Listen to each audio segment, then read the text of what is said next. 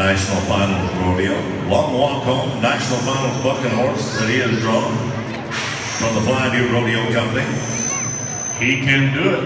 World champion 2012. Four-time NFR qualifier, going for his fifth trip. Like to win another world title. This guy can ride them all. And you know what else is cool about this?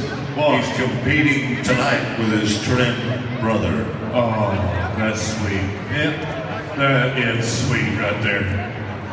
Oh, man. I think Jesse may be the youngest of the two by about 45 minutes or something. Yeah.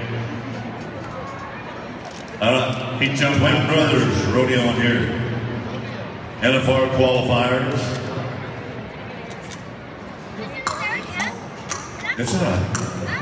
Any day now. You can ride your horse. Easy now. Any day now. He's a world champion. He can take all the time he needs. He said, let's have him. Oh, okay. Stage shot. Stage Okay. shot. I see what the deal was. He was ready, but the horse is not ready. You know what it is? This horse is a National Finals bucking horse. If you've been to the Thomas and Mack, you know what it's like. They like to hear the enthusiasm of the audience. The next time when he calls to the gate, everybody scream and yell.